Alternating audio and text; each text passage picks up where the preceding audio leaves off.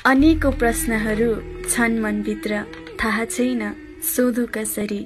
टाढा थियौ तिमी, अझै टाढा गयौ, थाहा छैन फर्किआऊ भनेर भन्नु कसरी।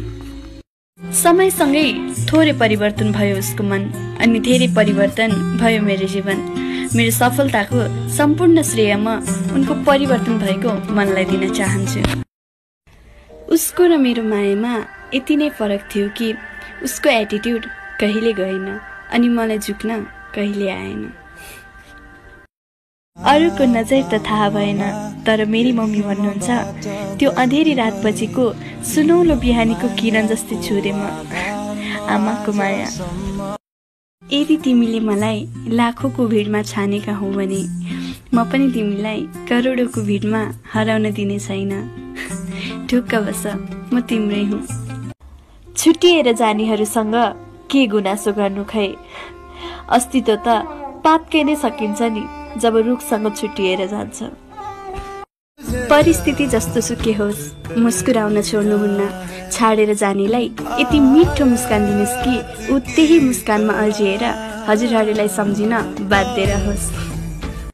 2 पलको जिन्दगीमा मैले दुब्बै पल खर्च गरिसके। पहिलो पल तिमीलाई पाउन, अनि दोस्रो पल तिमीलाई भुलाउन।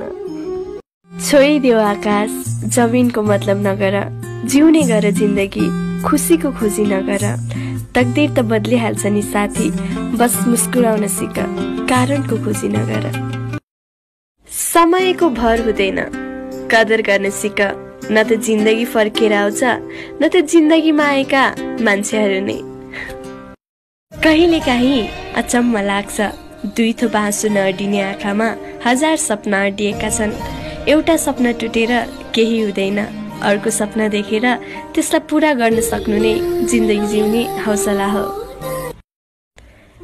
यो समाजको पनि के कुरा गरौँ खै, आफ्नो गल्तीमा वकिल बनेर अरूको गल्तीमा जज बनेको पनि देखेको छु मैले तिमीलाई रोजे, तिमीले अरूलाई रोज्यौ, दिक्क भो। जसलाई तिमीले रोज्यौ उसले अर्कैलाई रोज्यौ, ठिक्क भो। तिमीसँग माया बसेको हो या होइन त थाहा भएन, तर तिमी हाँसिरहेको देख्दा मनमा छुट्टै आनन्द मिल्छ। यहाँ सपना टुटेको पनि देखेको छु, मान्छेको खुसीहरू सिसा झै फुटेको पनि देखेको छु। नाता र सम्बन्ध त के नै कुरा गर्नु र सातौं जुनी सँगै काट्छु भन्नेहरू छुटेको पनि देखेको छु।